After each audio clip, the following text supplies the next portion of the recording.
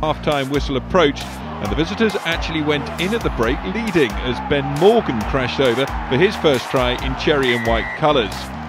But in direct reply, Sione Kalamafoni fed Ben Morgan and the England number 8 strode away powerfully for Gloucester's third try, prompting dreams of a potential bonus point fourth. Quick ball for Gloucester. Morgan again for Gloucester.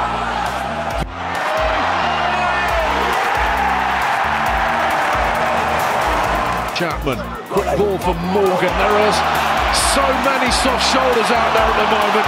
Ben Morgan is making the most of all of them. And he has a hat-trick for the night. He runs so well back against the grain, just bounces through one, the little half end. And at that point, he knows he's there. But it's here with Morgan. He's very close, and he's got it down. And that might just do it for Gloucester. Good popped on outside, boy. There's Ben Morgan. It's a clear counter.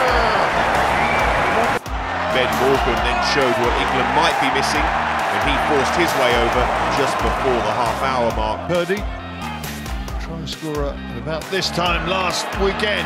Ben Morgan strides away from the tacklers. Can anybody stop the England number 8? He reaches out, dots the ball down. I think Maris Maitreya will go up to Carla Damasco just to check this. Tries given. This is Marshall, and this is Morgan, and it is the perfect Gloucester start in the semi-final. Oh, through the hands and into heaven for Gloucester.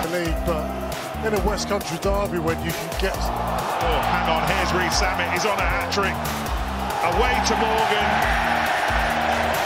And what it's taken 52 seconds of the second half for Bath's defence to be once again shredded by Gloucester. It's becoming embarrassing.